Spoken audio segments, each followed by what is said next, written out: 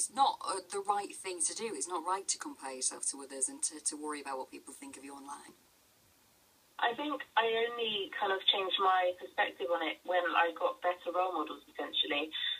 When I saw people in the media that was representative of me and a diverse range of body types, because you only really see like the kind of same thing in the media, like thin people that are white and look the same. But it's when I started to see different people in the media, I started to think, oh, okay, maybe my body isn't so bad then.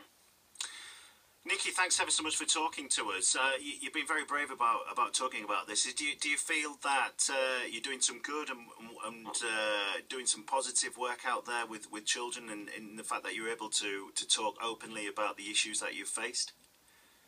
Well, yeah, I mean, I hope so. I think it's really, really important that people come forward and say, like, try not to feel pressured by these things, because we shouldn't aim for a particular size or shape. We should just aim to be healthy. And society kind of makes us feel like our worth is equal to our size, but it's not, because regardless of how much you weigh or how many followers you have or how many likes you have, everyone is worthy and everyone's enough and everyone's beautiful in their own way.